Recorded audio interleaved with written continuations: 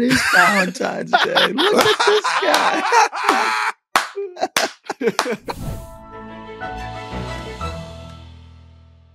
Foreplay presented by Barstool Sports. We got Shane Lowry on this show for the first time. He's fantastic. We just talked about him on the last show. Bang, Dan Rappaport, the Magic Man, just gets him on the show pretty much instantly. So he was awesome. We went for nearly an hour. We've got Barstool Pickleball Open, which we are going to pitch and remind you that bad boy is going live today. We've got Tiger Woods has officially unveiled the Sunday Red brand with TaylorMade Tiger Woods. A lot going on in that realm, but let us begin. Oh yeah, Riviera, myself and Dan were at Riviera yesterday. I've never been there before, so I want to talk about Riviera and the Genesis. But let's begin. Remind people, pickleball. Pickleball's big. If you haven't heard of it, seen it, played it, then you've been, under a rock, as they say. But Barstool Pickleball Open, we're here. Yeah, it's massive. And it's the reason that we're kind of talking about it on the golf show. I know a lot of people were tweeting that at me yesterday, is that it's intertwined. If you go to any country club, any golf course, they're building pickleball facilities now. And it's always been kind of like racket sports and golf has always been kind of combined. And yeah, I think that this is going to be huge. We're going to 6 different cities, and today the registration opens. And just like anything what we do at Barstool, if you're not really on the registration at the time that we say, then you might miss out. I don't know how it's going to go for pickleball. I'm hoping that it goes smoothly. The Long Island stop last year sold out in 13 seconds, 140 spots with like 550 people on the wait list within an hour. So we do have some high hopes for it, but Jacksonville, Chicago, the New England area, it's actually New Hampshire, Washington, D.C., Stamford, Connecticut, and Long Island. Those are the 6 stops that we're going to. It's barstool-pickleball.com. And if you're listening to this early enough, if you make a Pickleball Den login, if you go on Pickleball Den, that's like going to be a fast, easy way for you to log in. Because when you go on the website, it's going to ask you to put all your name, your partner's name, like your address, your phone number, all that stuff. If you do that pre-registration time, noon Eastern, you'll already have your login ready to go, and you'll be able to sign in way faster than everyone else. So that's kind of, if you're listening to the podcast and you want to play in the Pickleball Open, that's kind of a nice tip. So yeah, let's go. Let's get this thing going. The amount of people that reach out to me about this thing, like athletes and like celebrities in my DMs of being like, I want to play. There's just, Dan Rappaport put me in contact with this guy that just plays with every movie star in the entire world he plays pickleball with. It's unbelievable. That guy Matt's out of control. His Instagram. Yeah, did you talk to him? Did you talk to him? Oh my God. Dude, he's playing with like Hermione Granger. I mean, it's like his what? Oh, dude, it's Emma Watson. It's fucking, he's playing with like Thor. I mean, every single big character you could possibly think of, this guy's playing pickleball with them. So we're getting everyone in the mix. We're doing like beta pro at a lot of these events. So we're getting pros in the mix. We're getting the pro teams. So yeah, it's going to be very fun. 12 o'clock Eastern. Be ready. See the link. Be on the link. Yep. Gear up. Hopefully this bad boy sells out quickly, but not too quickly if you're trying to get in. And we're going to have a lot of fun at the pickleball, just like we have a lot of fun at the Barstool Classic.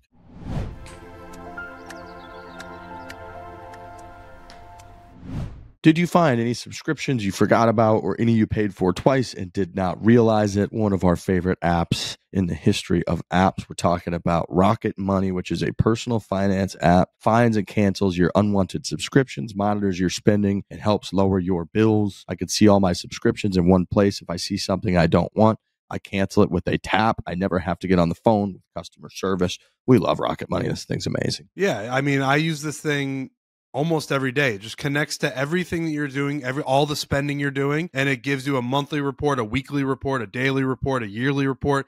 You've got all these different tabs that you can hit on what you want to see, and it does what Riggs was talking about, where it'll show you your subscriptions, cancel the ones you don't want. It's a money management app all in one thing, and I really do use it all the time. It's huge. You have no idea what's going on. Once you're clicking, years go by. So many accepting, notifications, like free trials that turn into monthly payments. And you're just like, oh, I got to watch this game that's on this random streaming service. I'm going to hit it on this TV, and it's attached to one phone. It's attached to another email. It's like, that's what happened to me with Amazon Prime.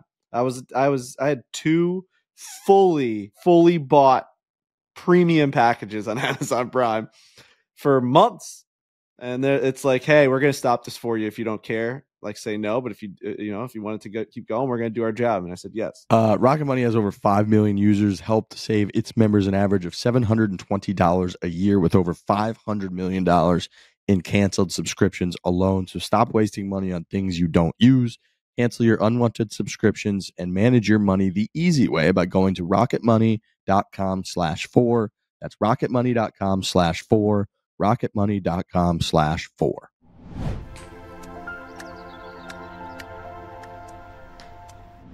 Speaking of a lot of fun, Tiger Woods obviously playing this week. He's back. Really, nobody's, I feel like, yet talking about his golf game, because everybody has talked about the apparel, SDR, Sunday Red. I was, of course, at the event on Monday evening. It was cool because Tiger Woods was there. It was cool because it was Tiger Woods unveiling something new. It was, in a lot of ways, I was talking with Dan about this, kind of a typical media event, like grab ass kind of event, a lot of schmoozing going on and whatnot, which is sort of what a lot of the world is. But when Tiger Woods came out, it was magical, as it always is. I had a real issue going on with my arms, as I know people were clearly seeing in the comment section. I just went live too early. Nobody had an itinerary. TaylorMade CEO, who's a great guy, incredibly sharp, well-spoken, was up there, doing an insanely long interview with Aaron Andrews, going through the entire deal, answering a lot of questions about this SDR. The people pretty quickly just wanted Tiger Woods to come out. And I was like a row back. And if I just held the phone in front of me, you would just see the back of people's heads. So I had to hold the phone up. And if you just hold your arms above your head for, I don't know, like a minute, you just have to drop your arms. It's just too long. And I just got into a house of horrors, and I thought, should I just end it? But then if you just end it and try to go back on, I don't know if you blow the whole thing. So I was sort of just in a prison of live and didn't really know how to handle it. And eventually, my guy Jacques brought me up and was like, hey, people are saying in my comment section that I'm live. You got to help Riggs out because he's somewhere back there and his arms are going to fall off. Pulled me up. I sat next to him, set the phone down, and that seemed to help. But I was pretty much trapped live on Instagram Live for a long time before Tiger Woods came out. Yeah, I think you got to wait till Tiger comes out. That's it. But the problem is you don't want to miss the moment when Tiger comes out. You just gotta have a feel for the moment. You gotta be like, all right, this is winding down with the CEO of TaylorMade, which I'm sure was great. We thought and that then it was like, never winding down. Then the buzz it just starts. That was like when you were in the room, Trent. It was and the other thing is, we always talk about when you go live that you got to give it a second for people to like join. So I was like, the whole room had sort of, they had been blaring music, dude, and they're like, they turn off the music and the screen starts to change. That what it's been starts to change, and this video's popping, and you're like, this is it. And I'm like, I'm not gonna miss it. Here we go, we're going live. And then it was like Aaron Andrews, and then it was some other guy, and then it was like the CEO of TaylorMade, and then it was like they talked forever, and people just wanted Tiger Woods, and I was just stuck. I was just kind of stuck in that moment. So yeah, I clearly went live too early, but I didn't try to go to live too early. You know what I mean? At least you got roasted by him. That was good. Yeah, I think look, we're not like media, we're not press conference question guys. So I had a couple things on there of like what I was, I had a couple dumb ones about. Give me your top 3 questions that you were going to ask Tiger Woods. I really only had a couple. I was gonna ask. I was gonna say, Tiger, you've over the years you've worn extremely baggy pants, you've worn extremely tight polos, but you haven't yet embraced this fad of joggers and hoodies on the golf course. Or we're gonna see you wearing joggers and hoodies on the golf course. And then he came out and in his pre-spiel was like, we've never seen anybody wear a cashmere hoodie on the golf course, which is just not true. I saw that clip while I was legitimately wearing a cashmere hoodie. I was wearing one while he said it. Dude, I think like if you had said we've seen you wear like baggy pants and like, I don't even know if he like realizes these things. Like, does he know? That's like that. I'd be scared to ask that question. I'm actually glad you didn't go with that one, because he might be like, the fuck's this guy talking about? Yeah, so I kind of ditched that, and then I was kind of like, if we're in this position, like I'm not here to get, people are like, you got to ask about how his game is and how he's feeling. I'm like, hey, have a sense of the room there. He's going to do a press conference Wednesday today as we're recording, where everyone's going to ask him that, how much you've been playing and all that. bullshit. This was all about the apparel. And I was like, we're here to try to get I'm here to try to get a laugh. Like, we're not here to get anything serious. It's a fucking apparel announcement thing. And so I went with the whole deal of trying to kind of whatever tie it to us. And credit to Tiger, he turned it into a good roasting and got a good laugh out of people. So that part of it, I think, went about as well as it could go. I don't know that it's like a winning situation when you're asked to do a question. His knowing smile when you brought up that he beat you from his knees, that's it. That's the win. And then he roasted you, got a laugh. I thought it was a W. Thank you. No, I appreciate that. Like I said, I don't know that you can get a ton more out of it. It's also, no matter how many times, we filmed the video with Tiger and he was great. It's insanely nerve-wracking when they hand you the microphone and Tiger Woods just looks at you, and now you're about to speak words in front of all of these people and ask Tiger Woods a question. I mean, it's unbelievably nerve-wracking. It's like your voice is quivering. You can't even. You're just like, what am I? It's my first appearance on this show. First appearance on this show was after that little brain fart. That was so good. I think I said to you when we had you on that day, like, if you're not brain farting in front of Tiger Woods, I had the where you station moment, then you're not like as into Tiger Woods. Like, it's like you have to, when you see him and when he looks at you for the first time, you're like, holy fuck, man. This is especially crazy. When he's telling you that he's going to he almost got his leg amputated. Oh, his first glance at you is always a little bit like he doesn't give recognition immediately. He always kind of looks and stays deadpan for however long that is. And in that moment, you're going like, if I'm dropping the thing about, he famously outdrove me on my knees, and he never like cracks that look of like, it's the biggest disaster in history. And so finally, then when he cracks a little bit and gave that little smirk, you're like, okay, and you can loosen up a little bit. But the event was cool. It was very high class, like incredibly high class. They had like multiple open bars, people walking around with sushi, and they're wearing like tuxedo. Like, it was a hell of an event to be at. It was like Monday after Phoenix Open, so I was just drinking waters and trying to get through the live stream without my arms falling off. But if you had been there with like the crew on like a Friday night at this type of event, it would have been one of the coolest things I've ever been to. And then they had the walls had like these little displays that didn't really show much when we first walked in. And then after they kind of hit the button and went live, they literally spun around and the gear was hung on the other side of them that like came around the wall. It was a fucking production, dude. I mean, it was a scene inside of this little event.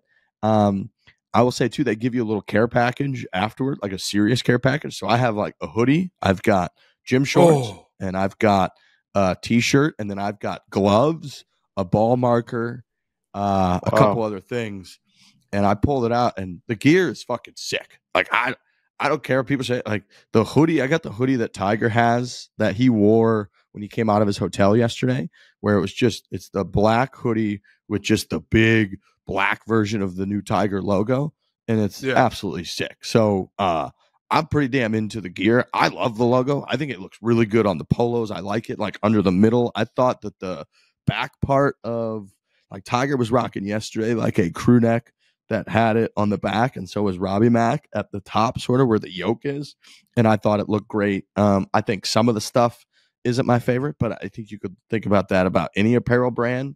But yeah, overall, I thought there was some gear from it that I thought was extremely cool. So I think it's interesting / cool that they're doing shoes. I don't think that was like super widely reported when it first happened. And from what you were telling me yesterday, Riggs, he's still like testing it. So there's a chance he might actually still wear the FootJoys for a little bit in competition. But shoes is like a whole different ballgame. Shoes is a whole separate category, and we've seen golf shoes take on a life of their own. Like the one that comes to mind is a Travis Scott shoe. Yeah. So there is potential for the golf shoe to kind of be more of a cultural item, something that is sold on like StockX more so than like a golf hoodie is going to be. So I'm interested to see what he does with the shoe line, because obviously Jordan shoes that's where they've made their money. Dan, you brought up an interesting point on Twitter that I agreed with and I hadn't thought of. Like, this is a whole new thing for Tiger. Like, the promotion he's going to have to do, like this event that he did with Riggs with the unveiling, and like with Nike, it was Tiger and Nike, and you're like, oh yeah, Tiger wears Nike. He's an icon. It's an iconic brand. It makes sense. This, it's like starting from the ground up. Yeah. I'd never seen a video like the one that went up yesterday. He looked like he wanted to bite the guy's head off who was filming him, but he obviously, blessed the video, and the guys were filming him. It was basically an outfit of the day video. They were filming him walking to the car, at the hotel in the morning on the way to the golf course, which Tiger is such a fiercely private person, historically, that this is the kind of thing he would shy away from. There was a camera shooting him at 6:30 in the morning before he's had his coffee, you'd say something. It's different now. And I think the big difference is, Tiger is not a fan, I think, of people necessarily profiting off of him. And so with Nike, it's like, okay, if Nike's paying me X amount a year, obviously it's an enormous number, but if they're paying him $15 million a year, doesn't really change whether he goes and does an Instagram post. Like, that number is set now. Right. It's his business. So he is he has a vested interest in promoting this, in building all the followers on the social media accounts and building the awareness. And so I think we're going to see a lot more of Tiger Woods doing these kind of promotional things than we've ever seen before, because this is his new chapter. This is a thing that I think he's looking at as, okay, Michael Jordan, part of the reason Michael Jordan is such an icon is because of what he did with Jordan Brand after he was playing. Tiger is 48 years old now. I saw that number and I couldn't believe it. He's 48 years old. He's staring at, potentially his playing days being numbered. This is what's gonna take him into hopefully, a new chapter. And I think he's diving head first. I mean, his Rolex post yesterday, I know he's always had Rolexes on the wrist, but like that, yeah, I've that never was seen different something too. so like just time to go. Here's my Rolex and here's my Tiger Woods wrist. That was so weird. Like, it was just weird, Here's my Tiger Woods wrist. I don't like to see yeah, I've never seen his like wrist hair like that. Like, is he gonna start doing TikToks? Like, what? Where do we go with this thing? There is something to, like, you got to keep him Tiger Woods and the mystique like up. You can't dive too deep into this new world of like promoting everything. You can't, and it might be the type of thing where he's such a iconic figure that this stuff, I'm sure this stuff is going to do well. I agree with Riggs. I like the stuff that I saw. I think it's going to do really well. So maybe you can it's not as much promotion as it would be if it were somebody else, but he's definitely going to have to do more. And he's already done more videos the last 2 days than he's done in like the last 5 years. This is a conversation that we've had before, right? Of like Tiger Woods versus Michael Jordan. And we have talked about how like he just didn't cash in. Like the Tiger Woods golf shoes should be the only golf shoes that anyone wears in the world, and the Tiger Woods logo, and the Jumpman versus the Tiger Woods logo, and the Tiger Woods brand on apparel. And yeah, Nike Golf had a thing, and everybody kind of went through a phase. I bought plenty of Nike Golf polos, but if you look now, it's like Nike Golf when Tiger was there wasn't this incredibly like iconic brand that you had to have in terms of just Nike Golf. Nike's Nike, but if you were a golfer, you didn't like have to have it in the way that you had to have Jordans and all of that. And Dan and I were talking about, if you look at Jack Nicklaus and Arnold Palmer and and even Jordan, like how rich they became some of the I believe they're all three of the top 5 richest athletes in the history of the world. Like, those earnings came after they played for the most part. Yes, they made a good amount when they played, but their brands, like, they lasted. They had that longevity where they got bigger and bigger and made killings in their later years. And I think that this is a big part of Tiger trying to do that and trying to lean into that, which is something that we've kind of said, that we're surprised hadn't happened before. And I think, like, if he is later into his career, like, if he's not out there playing, golf, which is what we love to do. And we talk with Shane Lowry about this coming up, about how certain people who it's like, dude, your job isn't to be managing, organization or trying to figure out the best way to partner with this group. Like, your job's to play golf. Well, if Tiger Woods gets to a point where he's clearly getting closer to that, where his job is not to like play golf as much as it was, or even at all coming up, then like he's got to keep his brain busy. That's how he fucking is. It's how he rolls. And I think he probably sees that and is like, look, like, I'm going to try to get out of this and not work something like the Nike deal, where, like Dan and I said again, that I think he does despise when people are just profiting off of him, but instead to do something that, could potentially last for a really, really long time, turn into a massive apparel brand, logo brand, shoes, the whole deal. I think it's probably a pretty good move. Now, whether they pull it off and absolutely, crush it, turn it into the biggest thing, that takes a lot of things to go right, takes a little bit of luck, whatever it might be. But I think he is kind of doing something that we talked for years about, it being crazy that he wasn't able to do before. First athlete, Charlie Woods. Yeah, it's an interesting one. Like, do they sign other guys? Because you got Tiger, so you don't necessarily need other guys to sell the brand. But it does, yeah, I would be surprised if Charlie wasn't wearing Sunday red. But yeah, I don't know. Like, JT's the first one that comes to mind because he plays with, I mean, it's actually kind of silly. They're playing again this week. He plays with JT every single time he plays in the PGA Tour. It's out of control. He just says, I respect it. It's like, you know what? If I'm playing golf, I'm playing with the kid. I'm playing with my boy. It's every time. It is also funny that he only plays 5 times a year or whatever it is. And like the first 2 are events that are his events. So it's the Hero and he just gets to pick. And then, you know, the Masters, PNC. He's like the kid. Yeah, that's right. PNC, he does just play pretty much with JT. Who's on the bag? Do we know? Have I missed it or who's been out there? Yeah, it's this guy, Lance Bennett, who apparently, you know, he's a guy who's been on a lot of bags. He was on Matt Kuchar's bag. He was on Bill Haas's bag, Lorena Ochoa, just like a veteran caddy who was actually caddying most recently for Adrien Dumont de Chassard, who you guys remember from the NV5 Invitational, the Belgian guy. Yep.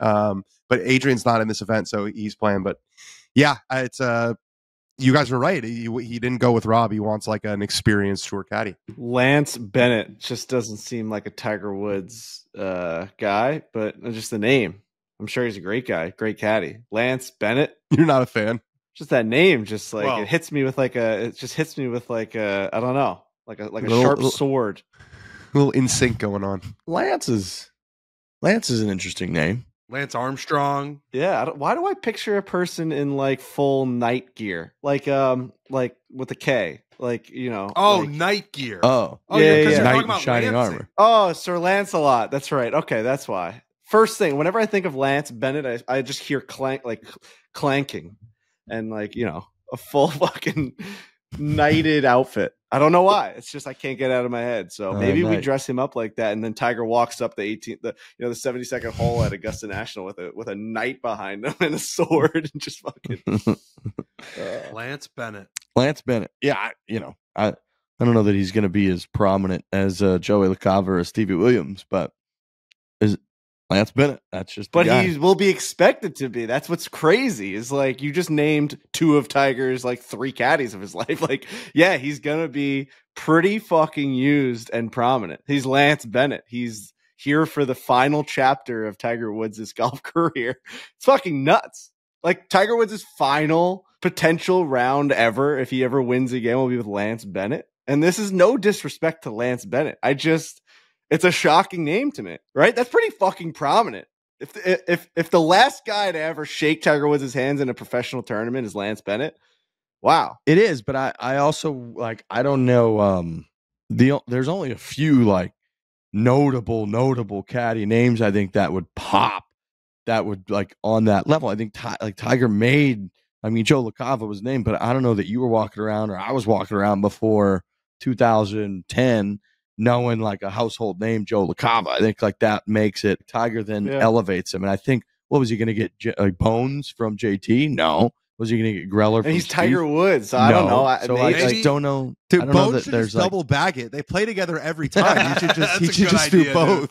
That's a great idea. Like you're saying that like it's like out of this realm, but it's like, yeah, mate, like he's Tiger Woods. He can get anyone. He can get anyone. He's Tiger Woods. Like he could get. We're talking about. I think we did kind of. I don't remember who said it. I don't even know if it was me or if it was one of you guys. But we did think he was going to get an experienced caddy, and that's what he got. Lance Bennett. Yeah, he got one. Lance Bennett. Yeah, maybe in a couple of years, it's like, wow, Lance Bennett was there for the 2024 Masters, and it's like, look at this iconic photo of Lance Bennett and Tiger. Like I'm in on it. I'm all in on Lance Bennett. It's just it was shocking. Like I don't know. The Tiger Woods just like the name's tripping you up. You don't like the name. I hate the name, but it's just like Tiger Woods. I don't know his story, his movie like life. I expected a Stevie Williams return or like, you know what I mean? Like something that really was like, all right, this is how it ends. Like, this is it. Like, I don't know. Just Lance Bennett was like, whoa, you know, I guess we'll see. Whoa. We'll see how it goes. Yeah. I don't know a ton about him either, so who knows? I'm sure. I mean, if you don't think I'm gonna be sucking Lance Bennett off the next tournament we go to that Tiger Woods is playing, and you're insane. I mean, I'm gonna be talking Islanders Rangers with Lance Bennett tomorrow. So he's like, I don't even watch hockey. Why are you talking so much Islanders Rangers with me, dude? We're gonna go back in like 8 months and we're going to replay this audio after Lance Bennett just got us to like run into the fairway and talk. I mean, Lance Bennett might be like a huge foreplay guy. We have no idea. We don't know. We have no recon on Lance Bennett. Maybe he's got kids that are all huge foreplay guys. They played in the Barstool Classic or something. We know nothing about this guy. So yeah, maybe I am talking a little too much before I actually do my homework. Any idea where he's from, Dan? No clue. I don't know anything about him really. Yeah, I kind of like that he's a little mysterious. Yeah, he's a two-name guy though. I don't think no one's calling him. I think he's Lance Bennett. I don't think he's a two-name guy. He is a two-name guy. Nothing wrong with that. Nothing wrong with two-name guys. Yeah, there's nothing wrong with that. Yeah, Trent Ryan is a two-name guy. So you're Michael right. Jordan. Yeah. He's pretty good. Yes. Michael Scott, iconic. We got a three-name guy at Barstool Sports, Jeff D. Lowe. I don't know if it's three names. I mean, I'm a three-name guy technically. Oh, 3. You're talking about what you say, yeah. Yeah, just nobody calls me Trent Ryan. Oddly, at Barstool, I'm a two-name guy. Never in my life. I've never been that, but Dave never called me just Frankie. It was always Frankie Borelli. I mean, in the office, he would, like, just to me, but, like, on video, it was always just Frankie Borelli. I always found that to be that was, like, the first time in my life that ever happened. You got a good name. It's like, it flows, Frankie Borelli. A lot of people call me Bronzy in my DMs and on comments. I put up a couple pictures yesterday promoting the pickleball thing. A lot of Bronzo, Bronzy, Bronze. I'll be there, Bronzy. I was just laughing. It's like, if that's going to become a thing, that's hilarious. You're rooting for it. Yeah, I am. It's cool. Yeah. It's cool. I'm going to get a tan this year, too. So. Oh, we'll see. Now that we'll see. May in Ireland, I don't think you're going to get it. But yeah. How's Riviera, Riggs? Riviera is really cool. I would say I think Riviera was a top 5 like bucket list course for me, just because it gets rave reviews from everybody on tour. They're bringing the U.S. Open there. I had the U.S. Amateur there when our friend Doug Gim lost in the final to Doc Redman, and it's just sort of a iconic course that doesn't have dominant feature that makes it iconic. It's not on the ocean, it's not in the mountains, it's not right, it's just sort of in LA, and boy is it's spectacular. Every hole just is incredibly unique. I was telling Dan yesterday, like, when you walk onto a place that's kind of famous and you see it for the first time in person, how cool that is. And Riviera is one of those, like seeing the clubhouse, seeing the view down the first tee. That's where Tiger Woods hit his first ever professional golf tournament shot when he played on the PGA Tour, and he was like 16 years old or whatever he was. So like seeing that in person, and then looking to the right and seeing the 18th green with the hill around it, and then looking just left and seeing the iconic 10th hole. That's the best short par 4 in the world, and just seeing all of it right there in real time was super, super cool. And then we went straight down, found Tiger Woods on like the 12th hole. In the first experience I had at Riviera, we just walked with Tiger Woods on the back 9 at Riviera. So it's spectacular. The clubhouse is quite something. The homes that are all around it are quite something. I didn't know that like the PIF owns this like $80 million home on top of the bluff that Dan was pointing out, that's where like the original meeting was 4 or 5 years ago. And you're just looking around like you're clearly surrounded by a hilarious amount of money in this part of the world, part of the United States, part of Los Angeles. So all of that kind of adds to it. And then Tiger Woods, walking with Tiger, he looked really solid. I thought he was driving the ball great. I thought his irons looked fine. I thought his short game looked a little bit rusty, but it's hard to tell. He's out there by himself. He's chipping to different pin locations and putting to different holes. The MO on him, as I think it was our friend Bob Herrig that I was talking to, was that because Tiger's never won at Riviera, even though it's one of the courses that he plays all the time. Pretty much any course that he plays all the time, he's got like 8 wins at. Bay Hill, Torrey Pines, all those he wins a million times. Was that he's always been mystified by the greens, and so I was just trying to watch him pretty closely out there.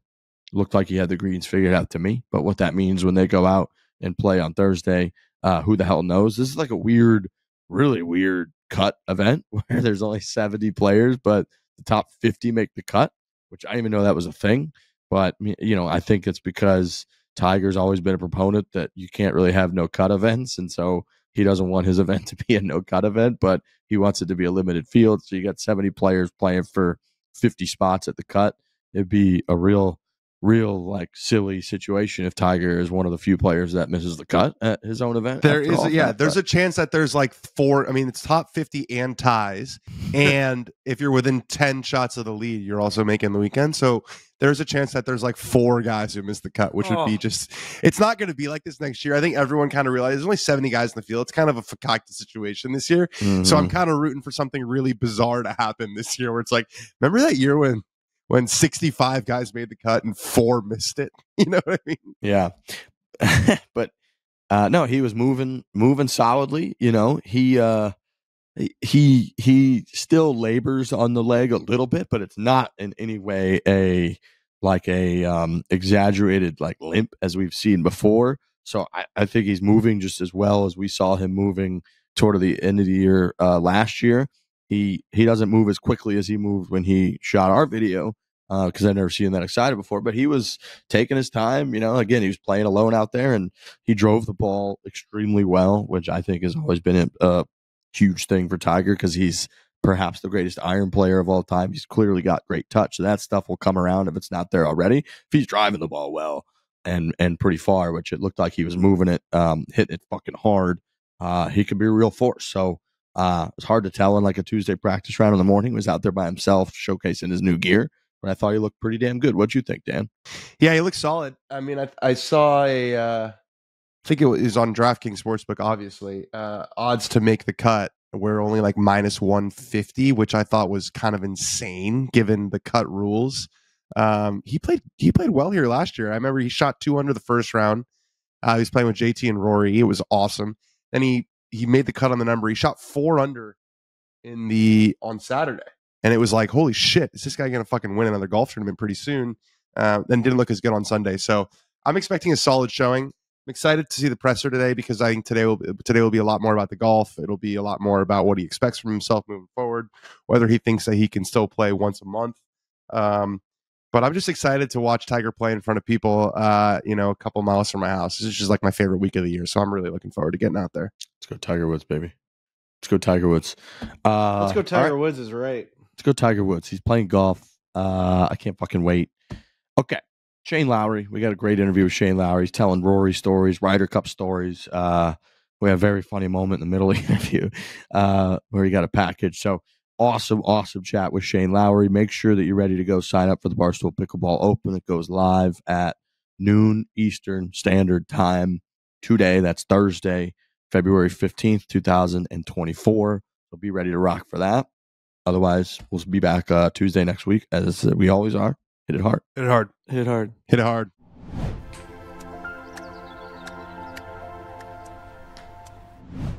Tiger Woods, we talk about him. He's out there on the golf course this week playing for the first time in 2024, and he is using the QI10 from TaylorMade Golf. TaylorMade had just a few weeks ago at the beginning of this year, all 3 of their new QI10 drivers won on different professional golf leagues in a 2-week span.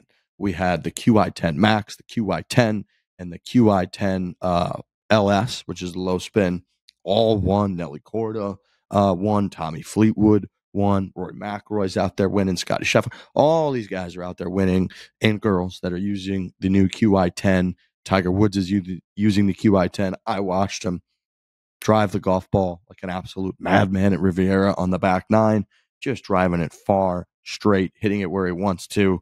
We love the new QI10, 10K inertia, most forgiving club on the driver standpoint that TaylorMade has ever released, and it has dramatically changed my game already, which I'm very thankful for. Yeah, we played in the Good Desert Open, and it was my first time hitting a driver in legitimately almost 2 months, and that's a very unnerving feeling, and you're very, very worried about where the ball is going to be hit on the club face because you really haven't. We didn't have a driving range. We didn't get to do anything. So it was my first time making contact with this thing on a 280-yard par 4, a very drivable par 4. And I was just like, I'm just going to trust this golf club. I know it. I know that it's going to be very forgiving. and I smacked one off the toe, and it went dead straight, ended up going into the greenside bunker. Like that was like basically right in the middle of our view from the tee box. And I looked at Trent, I'm like, this golf club it's a cheat code. Like with anything else, even years ago, just like any other club, I would have been a little bit more nervous, but something about we know all the facts about this. They taught us it when we went to the TaylorMade Day. We saw the videos. We hit this club a million times. We know that this thing makes a difference. I've been the biggest advocate for this driver more than any other driver that we've pushed, because it's just that much different. And I know we push one every single year. I get it. Stealth 1, Stealth 2, the whole. This one's different. It really is. It truly, truly is. It's made with 10K MOI for maximum stability and forgiveness at impact. That is what makes that difference. You can hit it on the toe, off the heel. It just makes a big difference. It still goes straight. It still goes about the same distance. So shop the QI10 Max, the QI10, and the QI10 LS drivers, plus schedule a custom fitting at TaylorMadeGolf.com. That is TaylorMadeGolf.com, and go check out the new QI10 series drivers from TaylorMade.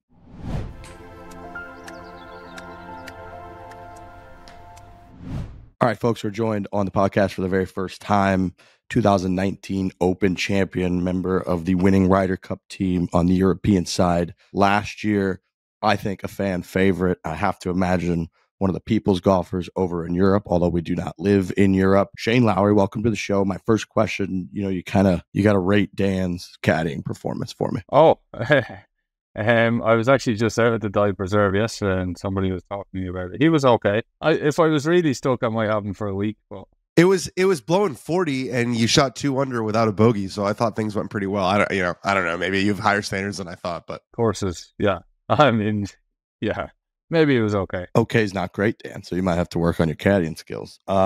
Dan just kind of mentioned that you were mingling maybe in our comment section recently. I know you've been in Justin Thomas's comments over the last several months.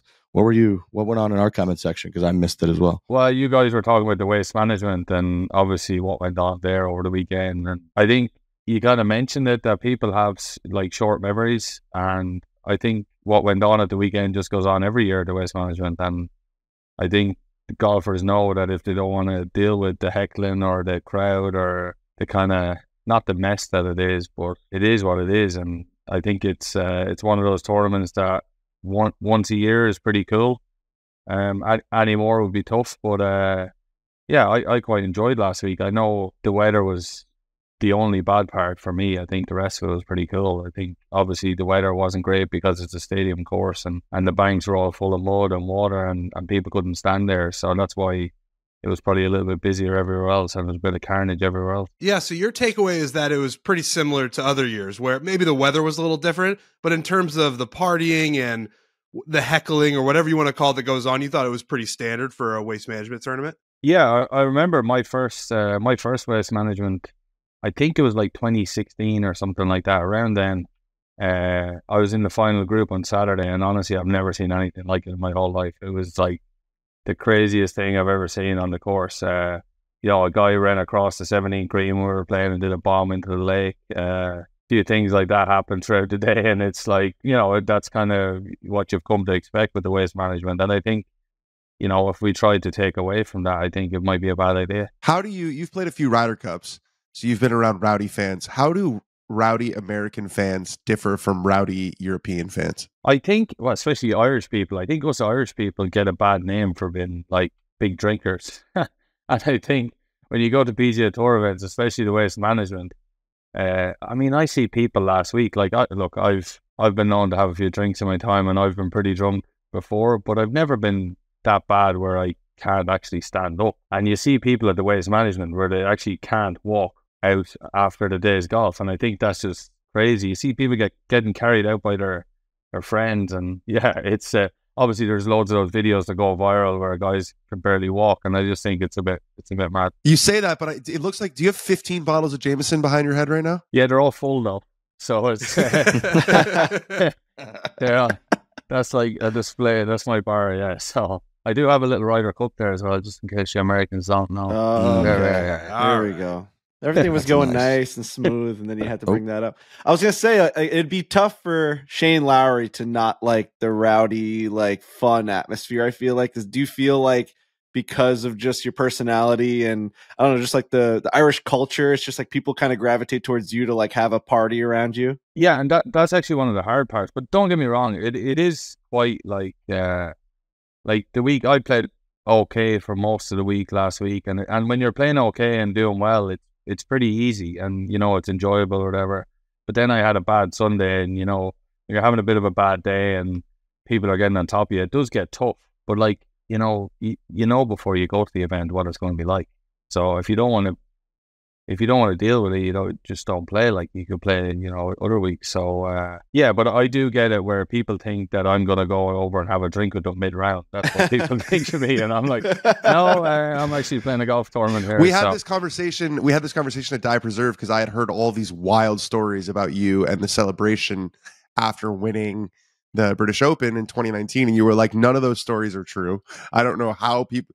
I heard some story that you were stumbling down the streets of Dublin and you fell face first, and you're like, I don't know where people come up with this stuff. Yeah, no, some stories might be true, but most of them are fabricated. But yeah, it's a bit like we talked about on the last podcast, where with the waste management, it feels like that event has to live up to like every year. It's like, all right, this is the waste management, so we need people who can't walk, like don't know, like can't handle gravity right now. Their friends are carrying them out, and I feel like Irish people go through a similar thing where it's like, you're Irish. Oh, all right. So you're going to have to drink more than everybody. And it's just like, largely, it's not that true. Yeah, no, it's not. But yeah, waste management does actually live up to. And I think people go to the waste management and they go with the sole purpose of just getting as drunk as they can and having a great time. And if people ask me what it's like, and I'm like, it's like a big music festival, but there's just a golf tournament going on in the middle of it.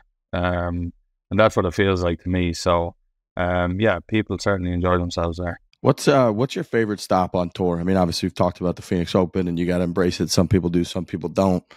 I don't know that the Phoenix Open is that many guys' favorite stop, but a lot of guys, can lean into it. Some can't. What's your favorite stop because of the course or the treatment or the fans or whatever? I like going West Coast. I haven't been. This is my first year on West Coast. Like San Diego, I think is a great week. I love it down there in Torrey Pines in La Jolla.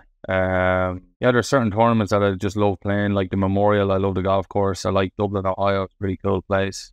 Nice place to hang out. Hilton Head's probably one of my favorites. Hilton Head is my favorite. Yeah, I think the week after the Masters is the most stressful week of the year, and then Hilton Head, it feels like the most chill week of the year. So it's nice to go there afterwards and kind of chill out. What makes the Masters the most stressful? I mean, I know it's the Masters, but I feel like you guys, especially you as a Open champion, you guys hold the Open pretty high. The U.S. Open is the toughest. What makes the Masters is that much more stressful? I think there's like such a build up to it. It's like, obviously the Open finishes in July, and then the next major is not till April, and there's a big build up to the Masters. I think the golf course is a very stressful course to play because, you're only one shot away from a disaster all the time, no matter what hole it is. And it's, you need to be really on your game. And I've played okay there the last couple of years, and by the end of the week you're just absolutely wrecked from the kind of mental stress of the whole thing. So I would say it's probably more stressful than the Open. And people, obviously it's a toss up between what people want to win, and it probably depends where you're from, whether it's the Open or the Masters. But yeah, I think people want to win it so badly that it's up there with the most stressful one. This is the first year I can remember where you're not in this week. You're not in the Riviera event. Did you ask Tiger for an exemption? You couldn't get your boy T-Dub to throw you a bone? I did. I've asked for a lot of exemptions and not got many. So it's strange. It's funny. It's Pebble Beach was probably the first tournament in I think since the Masters 2017 or 2018 maybe, since I've not been in a tournament that I really wanted to be in. So yeah, it's strange sitting at home, and it's kind of not hard, but sitting at home watching the boys play a big event is tough. But that's my own fault. I should have played better last year. But it's an interesting time for this to happen, because obviously with like all the live stuff, like, it's easy to say, oh, I want to be here, I want to earn it when you're playing well, right? And you're in all these tournaments.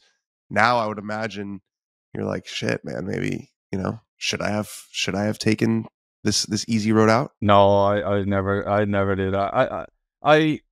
I'm like, after this week, I hope to be like, I'm sponsored by MasterCard, so I'd hope to get an invite for Bay Hill if I'm lucky, and then hopefully I can play my way into the other events. We've got Hilton Head, Memorial, what we got, Travelers. Wells Fargo, Travelers.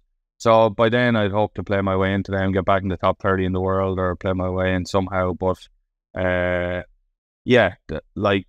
like I said, I probably should have played better last year, but it is what it is now. I'm not in the tournament, and to be honest, yes, I'd love to be in the tournament, but for me, I'm trying to build my schedule towards April, and I think that's what players do. And if anything, I probably played a little bit too much this time of year last year, so hopefully it's going to make a bit of a difference when it comes to Saturday and Sunday at Augusta. When you ask Tiger Woods for an exemption, how does that process go? Are you crafting like a text message? Do you call him? How's that go? I wrote letters pretty much to all the tournament. I didn't write one to Tiger Woods himself. I just wrote it to the tournament director and his people, I suppose. So look, I can't argue with the invites this week. When you look at them, it's it's okay. But yeah, I'd like to think, and I'd like to hope that with how supportive I've been of the tour over the last couple of years, that I'd managed to get one or two invites this year. That's how I feel about it. Disappointed not to get one of the first two, like Pebble Beach or this week, but it is what it is. I can't do nothing about it. Do you write that email like, how we write cold emails where you're like, I hope this email finds you well? Do you start it with like a pleasantry, like, hey, I'm Shane, my name is Shane Lowry, I'm a professional golfer? Like, what do you even say? You just tell them how much you want to play the tournament, pretty much. Tell them how great your tournament is and how much you actually want to play in it. And like, Pebble Beach, and I've played it a few times, but I've not played it that much over the years. So, but I was hopeful of that one, but obviously I didn't get it. Is it an email or is it a handwritten letter? Some emails, some handwritten. Like, I've handwritten one to Jack for Memorial. I know Jack personally from down here because I'm a member of his golf club. So, stuff like that. Yeah, some people, some handwritten ones, some emails. You're like nice Googling the history of the events, and you're like, I'll never forget. So I would love to be in that spot. That's try to write as much stuff on it as I can.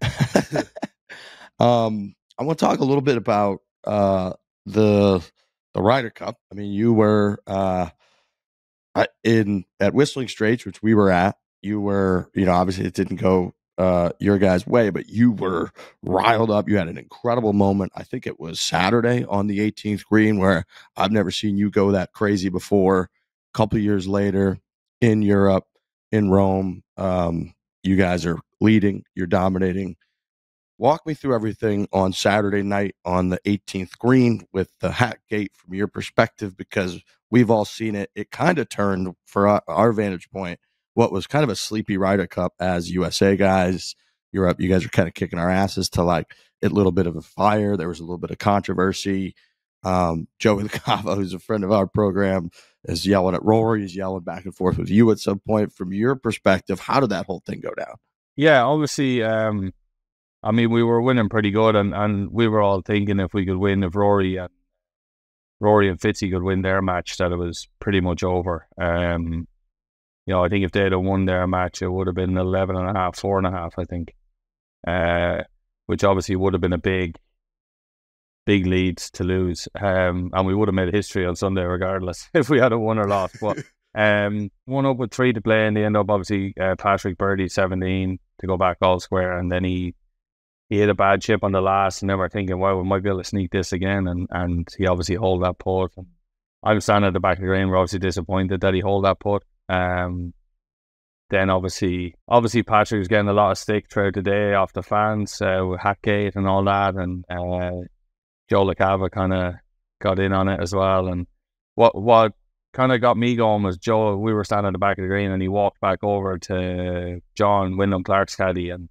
he was after waving his hat. And then as Rory was reading his putt, he kind of went back towards Rory, which I thought was kind of out of line. And then that's when I got on the green, and I was like telling Joe to basically, a few weeks later, was put to get out of the way, and he turned around and started shouting at me, and then Rory and Fitzy missed their putt, and then we had not words, but I kind of said how much I didn't like it afterwards, and then we were to be honest, I think if anything, it helped us. It fired us up.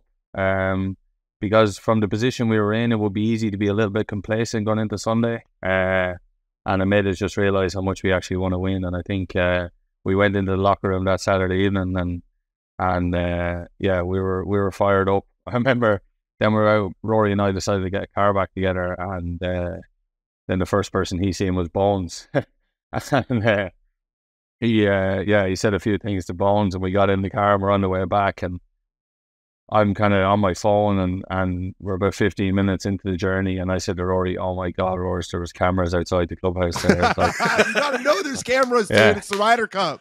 There's cameras everywhere. And we're looking at the video, and to be honest, Rory's wife Erica did an unbelievable job on the way back, like trying to calm him down, because he was very fired up. And then we get back to the hotel, and the first person he sees is Ricky Elliott, who caddies for Brooks. Then he has a go at Ricky, and I'm like, Rory, would you just get into the team room, man? Come on. So it was it was all, look, we obviously we had a Sunday night party and we all met there, and it's kind of water under the bridge, but it probably, if anything, it made it exciting, and it made a bit of a story going into Sunday, so that was pretty good. Yeah, I mean, we loved it, but when we finally then saw the side video of Joey LaCava, like, it was crazier than we thought in real time to go back out on the green. I've never seen anybody do anything like that. Yeah, it looked like he was going to hit him. It looked like he was going to hit him. There was a moment there was like, is he going to hit Rory McIlroy? Yeah, I'd say Joey could be a bit scary as well. Like, it was, I wouldn't want to go there, but it was one of those where, when you see the video back, it wasn't great, but I'm sure, like, look, it is what it is, and he was just sticking up for his player, and we were sticking up for our players.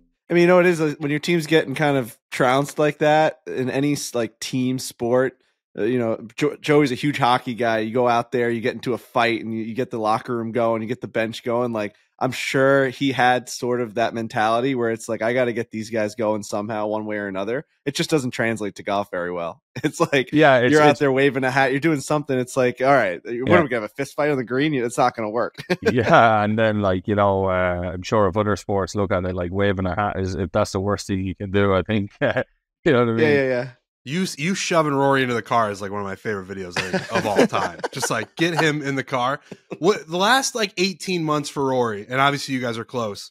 What has been your vantage point on all that? Because it's obviously been, I guess, a tumultuous time would be the best way to describe it. What has been your sort of view of everything that's gone on with him? Yeah, I mean, like, off the course with everything that's going on with PGA Tour, I think he's done a great job. And, like, he was the first person, he was first and probably one of the only people to come out and really back the tour and, get their side. And I think a lot of guys stayed quiet throughout the whole process, which is obviously fair enough. They didn't want to voice their opinion. But look, I think Rory did a good job. But I do think, and I did say it to him a few times throughout the past year, I'm like, Rory, you just, I kind of not encouraged him, but I said it to him about being on the board and doing all that, and all that stuff that's going on away from the course. I'm like, Rory, all you care about is winning majors, man. Just go and concentrate on your golf and focus on yourself, and everything else will take care of itself. It's what he wanted to do, and obviously he's changed his tune a little bit over the last while. But I think he's just probably a little bit. I haven't actually spoken to him in the last few weeks because we've been playing different schedules of just the odd text here and there. But I'd say he's probably a little bit annoyed that people have turned their back on him. Certain players have turned their not back on him, but they've obviously difference of opinions, and he's a bit maybe annoyed with that. And I think he's just, like I said, he's just worrying about himself now. And the only thing that matters from him here now is the second week in April, I think. And he should just focus on that and focus on winning more majors. So between the Ryder Cup and between what you were just saying, it paints a picture of a guy who just kind of like feels things really hard and almost like can't help himself. Is that a fair description of Rory, where he just cares a lot about a lot of things, which is not a bad thing at all? But we all know certain people in our lives who just, they're the guy who, if something's happening when you're out at the bar, they're the ones who's going to go over and say something, or they're the ones who are going to sort of handle the situation. Yeah, I think, look, Rory's obviously a very confident, clever person, and he just shit. Sorry guys, I just got I got a package you will not believe. No, I can't even do it. Oh my God. What? Do you want to see what it is? Yeah. Yeah. This is like, What could We have this any guesses? possibly It's gonna be I don't like a know. human Is it being or the something. way he reacted, it was like it's an elephant or something. I see something huge in pink in the background. Oh, it's Valentine's Day today. It is Valentine's Day. Look at this guy. you know the worst thing is, What? people are going to actually think that was like, oh my God, I'm going to kill her. I'm going to see her. Yeah. Happy Valentine's Day, Shane. Happy Valentine's Day, guys. Happy That's Valentine's Day. unbelievable. Is How that from your? Is thoughtful. that from the missus or what is that? Yeah, it's from my wife. She never does anything like that. That's so weird. Anyways, what are we talking about? Does that have your name on it? Has my name on it, yeah. Yeah. Oh, it was perfect. The balloon just sort I'm of gonna floated kill into her. frame for a second. And it said Shane on the heart, and it was beautiful. Oh. Are you embarrassed right now? Yeah. No, it's great. What are we talking about? I mean, your wife's doing better than most wives. I mean, I don't have any balloons in my house right now. I mean, I got she just nothing. put everyone on notice. I got Well, no she should color put in me here. to Look at shame this. because I think, yeah, it is. Incredible. What were we talking? I don't know what We're we're talking about. Rory. We're talking about Rory McIlroy, I think. Yeah. We were talking about, yeah, and look, when he believes something, I think he goes hard after it, and obviously that works well for him, but maybe, it doesn't at times. Yeah, he's, like I said, I think he's done a good job with the tour and everything over the last couple of years, and I'm sure when everything irons itself out, he'll be one of the guys that gets the credit for doing it. I want to ask you a little bit about the Ryder Cup in terms of setup and kind of the rules around the setup, because we talked a lot about, it feels like when we had Eduardo Molinari on here, and he was going through all of the I data. listened to that and, podcast, yeah. Oh, he was incredible. And it made us realize, and I know that, the U.S., we try to do the same thing over here. And if you look at the records, it's clearly a big advantage. But after that show, we were like, holy shit, it is such an advantage to be the host team and be able to set up literally the first hole to the point where it's like, if your guys, if you know that winning the first hole leads to at least winning a match 65% of the time, and these guys draw the ball, so we're going to make it a cut tee shot, like all of that throughout the entire event, multiplied by 3 days over 18 holes, and it's just a big advantage. Do you think at some point the Ryder Cup should get to a point where it's a neutral party or group that is sort of setting up the golf course? Maybe, but I actually think obviously course setup has a little bit of a part to play in it, but like at the end of the day, it's 24 of the best golfers in the world going head to head with each other. I think whoever plays the best wins, and I think home advantage more so than course setup, I think, has a big part to play in it. I think having played a home Ryder Cup and having played an away Ryder Cup, like the home Ryder Cup, is so much easier to play because you got 50,000 people cheering for you instead of 50,000 cheering against you, and it's just that little bit more difficult. I think it'll be interesting to see how the Americans set up Bethpage, because obviously Bethpage is historically is set up really hard with thick rough, like the Europeans would like to set it up.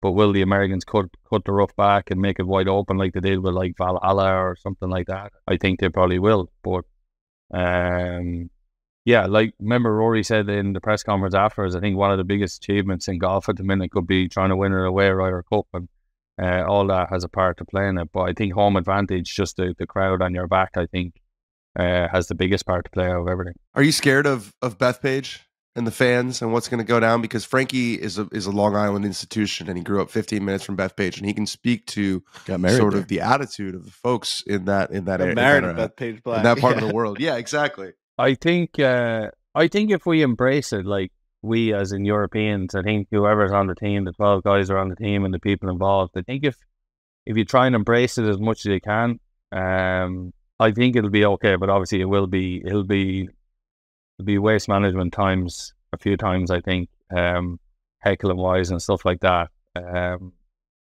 But I think if you prepare right for it, I think you'll be okay. I think if you go there with a thought that things are going to be okay. I think you're kind of going down the wrong route. But if you go there thinking that it's going to be horrendous on your part, like as a European going there, I think, to deal with whatever comes your way, I think you'll be okay. Are things going to be okay, Frankie? You think at Bethpage? It's going to be a time for sure. I mean, the difference between European fans and like New York fans is I feel like we're just a little bit less, maybe it's like educated in the game. We just like scream at sports regardless of anything, right? You see it in every single sport we have. And I know, and I always bring it back to hockey, but a lot of Canadian fans are always like anti New York fans because like we really don't know what's going on the way they do like in the game. So we'll just start screaming about anything. We just want to get like loud. We want to get loud and we want to get rowdy and we really don't have any idea. You see that the Waste Management too. It's like, it's not a specific golf group that's going there. It's like a rowdy group that's going there. So it should get pretty chaotic. I will say though, I'm a big fan of Shane Lowry. So at Borelli's, the Italian restaurant that's right by Bethpage, I will serve Guinness that week for you only. If you want to show up the week of the Ryder Cup and have a pint, I will have that gladly for you. Not for any of the Irish fans, though. They have to drink a Peroni. But for Shane Lowry, if you're looking for a spot to get away, Borelli's is your spot. If I'm not playing, I will. Okay. Also, I do think there's a lot of Irish people in New York. There's a lot of Irish Europeans in New York. So I think also the Europeans, we need to try and get as many tickets to them as we can. It's gonna be crazy, man. It's just with the landscape of golf by that time. Who knows where all of like the bad blood's going to be and where like Live and PGA Tour and what players are going to be in it. It's just like, that feels like it's a boiling point of golf. That Ryder Cup, like leading to it. Wow. It's going to be the biggest thing in golf. It's going to be the biggest thing ever. Well, I think Rory said, didn't he say that they got to rewrite the rules because of the Rahm jump? He's like, Rahm's got to be in it. But then last week, Luke Donald was in the press center at Phoenix Open saying that they don't have to rewrite the rules because he still has his membership. And I think it's the same thing with Tyrrell Hatton. I think it's only the guys who gave away their European Tour memberships sort of out of spite and because they didn't want to pay the fines, like Sergio and Poulter, those guys who are not eligible. But I think Rahm and Hatton are still eligible. Yeah, there was certain guys last year. I think Thomas Peters still could have made the team if he had played good enough. So as long as Tyrrell and John play good enough in the majors and good enough when they're playing, I think they'll definitely be, in line for a pick. Obviously, they're two great players and have been great European players. So I don't see why not. We'll just have to see. Look, that's 18 months away. Who knows what's going to happen between now and then? Like, who knows? I actually, the way golf has been over the last 2 years, I try not to even comment on it anymore because you don't know what's going to happen. Like, the guys behind the closed doors, I don't even think they know what's going to happen yet. Right. Makes the most sense. How did your guys Ryder Cup group text respond when someone like John Rahm goes to Live? Or you guys go dormant? Or you guys congrats? Or what happens on the group text? Yeah, it was rumors were big at the time and we were all talking about it individually. And then John put a message into the group telling us, and some guys are like, whatever. I was like, whatever, that's your choice. Just don't go there and kind of shit on the tours like some people did. Go there and go gracefully and do what you have to do. And Tyrrell the same. I was disappointed to see them going because, it's kind of weird that you're not going to play a tournament with John or Tyrrell until the Masters. So it's a strange it's a strange time in golf. So, as long as guys go and they go gracefully and don't turn around and tell everyone how bad the PGA Tour is and how bad the European Tour is, because they're not. You know what I mean? They're still great tours, and we do very well at professional golf. I'm fine with it. Well, I'm not fine with it. I wish they wouldn't go, but it is what it is. They're so choice. You said that you put a message back in the group chat like that, or was this an individual thing where you told him to do it? I'm just do you like that message? Do you downvote that message when he says he's going? You don't like the message, obviously, but you just say, yeah, whatever. It's it's your choice. You do what you have to do. Imagine Tyrrell hearts the message and everyone's like, he's going, he's next. The dynamics of professional golf group chats might be the most interesting thing I've ever heard about. We had the thing last week, and it's like, how do you respond to these things? I don't, it really, people are leaving group chats and stuff. I don't know what to do about it. Yeah. It's wild. Shane's like, that's all I have to say about that. He's No, like, it's a I'm very done with this thing. It's fair. It's a very I mean, personal thing. It's been years of this now, where it's like these guys, like, I mean, I wouldn't talk about it either. It's like it is what it is. It's Yeah, and but the thing is, like, leaving group chats and talking about and players having a big input. To be honest, right, in my opinion, if I was clever enough to run a multi-billion-dollar organization like the PGA Tour, I probably wouldn't be playing golf. So I'm not, you know what I mean? These guys, I don't think players, I personally don't think players should have as big a say as maybe they are having at the minute, but that's just the way it is. Yeah, I appreciate you saying that. Because we don't hear that perspective I feel like you hear often. the other way. I mean, Right. like these businessmen that are trying to do, we're very lucky now to have like people like SSG, all these guys who are like running multi-billion-dollar organizations that are coming into golf. I think we should just let them do what they have to do now and run the organization, and we will arrive and play tournaments, and hopefully great tournaments. To Dan's point, I don't think we've heard that perspective, especially from players, really at all or very often. Instead, we kind of hear, the players should have this say, and they're independent contractors, and the tour is made up. But in reality, like you said, it's like the experts and people that have, like, think about how much of an advantage that you have because you have practiced and played golf at such a high level for such a long period of time. It's the same argument for these guys that are in theory brought in, that have turned franchises around in the Premier League or in the NFL or in the NHL or whatever, that have run not only those sports organizations, but other organizations that got them in a position to own and operate and run sports entities, that if they then come in and run professional golf in a way better way than it was being run before, and they bring things together, then if the tour product is bigger and a better product, you guys are going to benefit from that and make more money in the same way that, for us, again, we're Americans, like NFL quarterbacks now are making $50 million a year versus 25, 30 years ago. They simply weren't, because the league has gotten so dominant and been run so well, and NFL is king here in the US, that even if the tour combined with PIF, whatever it turns out to be, NewCo, turns into an operation that is 20, 50, 100, 200% better than it was before this all started, you guys are all going to have a much bigger pie to share. Yeah, and like, I don't think the players should have no say. I think they should have a small say, but I don't think they should have the majority say. I think, these businessmen know what they're doing, and they know how to spend money, and they know how to use their money wisely. And I think our job is to play golf. Our job is not to run the tour. And that's what I kept on saying to Rory over the last, 6 months or a year. I'm like, Rory, your job is to play golf and try and win tournaments. And like, to be honest, I'm kind of like, if you look at how well he's played over the last 2 years, I think that's incredible. That's even better throughout the whole thing. Like, even you remember the Canadian Open 2 years ago, where Rory basically, it was like Rory saving golf, coming up the 18th with all the Canadians coming behind him, and he won the tournament on, I think something big had happened that week.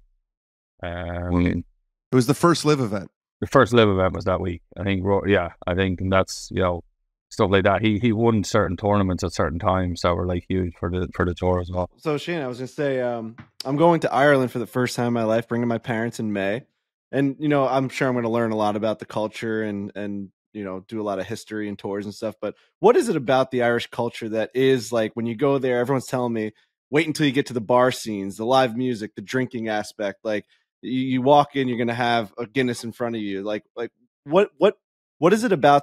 I feel like I've traveled. We've been lucky enough to travel around enough where it's like, all right, you kind of know what you're going to get into. I feel like when I'm going to Ireland, like the expectations have been insane. People are like, you're not going to believe this place. Well, first of all, you're going in May, so that's like not a great idea because the weather could be awful. But okay, no, yep. I think honestly, I'm cancel. Yeah, I'm obviously I'm going to handle that great. I honestly think it's the people. I think when you go there, you go into like your local bars, it's the barman, it's the people working there. Look, I think the hospitality in America is great, but I think the people in the hospitality sector in Ireland is what makes it. So just bring your waterproof. You know, I always have bad. I have the worst luck when it comes to weather. Anyway, we're going to the Daytona 500 on Sunday. It's going to rain the entire day, so it's like I just bring the rain regardless of if whatever month I went, it was going to rain no matter what. So that part I really wouldn't stress about too much. What's your Mount Rushmore of Irish golf courses? What would be your top 4? Oh, me, top 4. Well, obviously I'm going to have Portrush in there. So we're including Northern Ireland. It's all just one thing. Or do you want to? Yeah. Okay, well, that's a political statement. I just didn't know if you wanted to make that political statement, but it's that is a political statement. Golf and Ireland are all one country, so if you want to go, like Portmarnock is probably my favorite, and then you go down south. You've got I find it hard to get 4. Waterville and Tralee. Yeah, heard good things about that place. Tralee is incredible. Yeah. What's the golf course here in America that most reminds you of home that you feel the most comfortable at? Is there any? Not really, no. I can't remember. That's so. Can't think of anything. Scottsdale? Yeah, that is so incredible, right? Because you have you have a bunch of golfers from this part of the world that play on it, like mostly just golf courses that are foreign to the way that they grew up playing the sport. Nothing really we do have to what you're used to. Yeah, but we have some parkland courses back home that are pretty good, but they don't really. I got that log off in Florida. I'd love to go out to like Bandon Dunes and see what it's like out there. See if that would compare at all, but I've never been. Are you interested in that part of like the golf world where these resorts, a place like Bandon, a place like guys like we went to Bandon, it's incredible. Like we've talked to other players where they play enough golf and they're like, when I'm done, I'm done. Are you interested, like on your downtime, going to places like that? Oh yeah, no, I like playing social golf. I like playing golf with my friend and playing golf with like anyone of any handicap or whatever. As long as you can have a good time, I'm happy. I'll be there.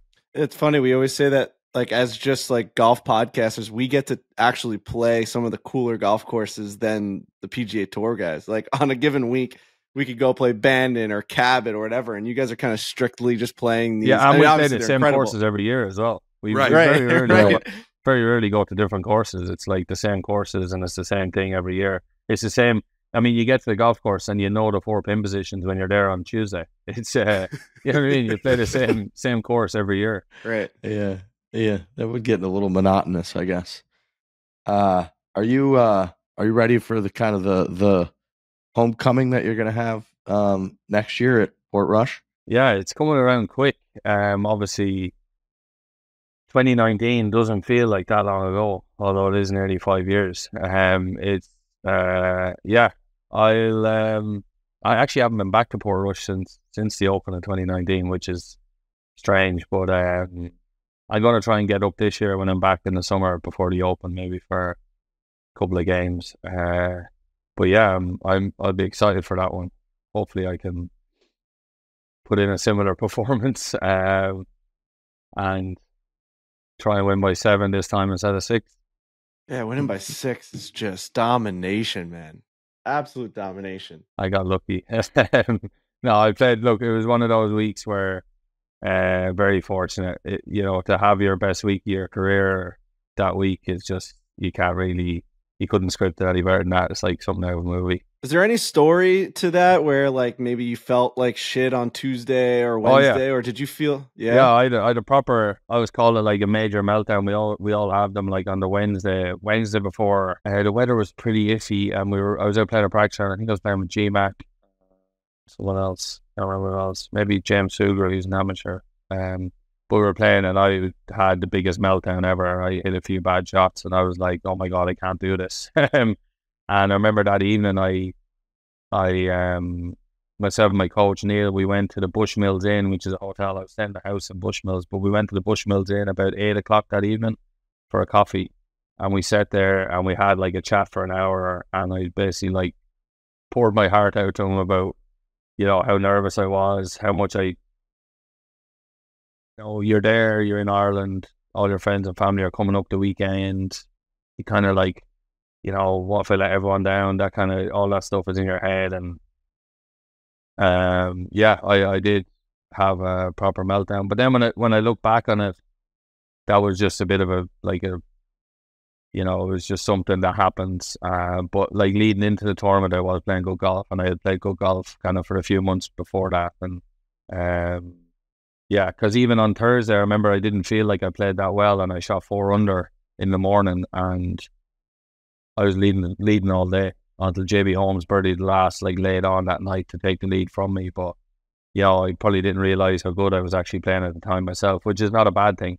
Because sometimes when you feel like you're playing really well, you can get complacent and it can be to your detriment. So, yeah. That's wild that you can bounce back from something. I mean, what like did Rory? just being Rory that made like an nervous. 8 on the first hole at Port Yeah, I Rush. think he made a quad on the first hole. Yeah, he hit an OB. He did, yeah. I remember being on the course for that. I remember like we're on like the whatever hole I started like an hour or two before him. I remember it popped up on one of the screens on the score, and it was like Rory McIlroy made an 8 on the first hole. I'm like, oh my God, my heart just sunk from.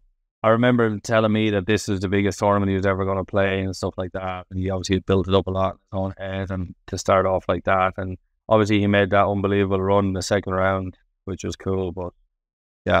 Oh, we were pulling for Rory so hard at St. Andrews also, and just like that Sunday round where it's like he played pretty solid, good golf, but it just was, everything was a 2-putt and everything was middle of the green. It's like you were waiting for that big Rory moment to just it was like, and it was almost like the US Open was the same last year, where Wyndham came in and he hit that unbelievable 3-wood on 14, and he made a great par on 17. You know, and sometimes you play, somebody just plays that a little bit better than you and beat you by a shot, and that's what happened there as well. So yeah, that type of pressure, man, going home like that hour, and there hadn't been a open there in forever, and for you to just kind of roll up there. I remember that was one of the more emotional sort of finales. You walking down the 72nd hole there, just the whole scene, how much it meant, because a major championship always means a lot, but I don't know that it could mean more to somebody than it looked like it meant to you in that moment. No, I always say, and I've said it since, when I finish my career, if you're to write down every tournament I've ever played on a piece of paper and pick one that you want to win, that was it. And like I managed to do it by a few shots, and I got to enjoy the last couple of holes. It was incredible. I remember even on the Saturday evening, I had that great finish on Saturday. I remember saying to my caddy walking up to 17T, and like, let's try and enjoy this next 20 minutes, because who knows if this will ever happen to us again. Like, and yeah, it was incredible. That's insane. That's awesome. That's just awesome. What a game, man. What a cool game. What an accomplishment. How good you have to be at what you do. Even just watching you in side gig with Dan, it's like, you know, we love, you know, the Irish and the Jolly and Shane Lowe and all these fake stories of you getting shit faced apparently, and it's like, no, this guy's unbelievably good at his craft and what he does, and a major champion in the biggest tournament that you'll ever play in your life, and you know, showing up at the Ryder Cup last year and just delivering in huge moments. It's just as the guys that play this game, you know, on the weekend, now we found ourselves in times where we're on camera, we've got big moments, and how pretty much impossible it is to hit good golf shots in big moments when you're nervous, for someone to have done it. I did, yeah. I did watch you last Wednesday night. I watched a bit of you last Wednesday night. So, what'd you think? What So, do you think? Solo second in the Desert Open. Solo second right here in the Desert Open. What clips did you see? What'd you think? I watched about 20 minutes. I was in bed and I was just kind of flicked it on. Yeah, it was cool, wasn't it? It was something different. And it looked cool. And Dan, did you play with Will Wilcox? Yeah, your Strixon brethren. He caddies for Sungjae. I was out with him the first 2 days as well. Yeah, he's staying at my house this week. He is a beauty. He's one of my favorite people in the world. Yeah, he's a good guy. Yeah. So what we'll do is we'll keep track and tabs of if these tournaments deny your letters, and then we'll come down there and play you in a match. Then we'll whatever week that you're off, then you'll have the foreplay guys to keep the competition up. Sounds great to me. You know, because I mean, they're not going to keep doing it. But if the PGA Tour doesn't freaking get our guy Shane Lowry into these things, we got to get the matches going. We're coming down there. Yeah. Oh my God, we're coming down there. That'd be a fun one. All right. It sounds like you have a hell of a Valentine's Day. As long as Dan caddies for me. Yeah, as long as Dan caddies for you. Well, that's what we do, right? Like, because we've played so many guys at this point, and Dan is just simply too good. And like, we make this argument all the time where it's like him being a part of our group just didn't make it really competitive where it was 4v1. So now he's in the cart with you guys, and it's become way more competitive. We're getting like waxed now. I mean, like Sam Burns beat us like 5-4. It wasn't even close. Yeah, so curb stomped us. It was tough. It was tough break. So, yeah. So we'll see how we do against you in the first 9. Maybe we'll add Dan to come in and substitute him, but we'll see. All right, Shane. We appreciate it. We appreciate the time. Good luck the rest of this year. Hopefully you're playing in every event. You don't have to play against us, but if you're not, then we would obviously love to do that. Yeah, exactly. And have a great Valentine's Day. Like I said, it looks like you're in for enjoy that balloon, my friend. You got to be in the mood now. You got a personalized balloon. Go on. Thanks, guys. Thank you, Shane. Take care. Thank you, Bye. Shane. Bye.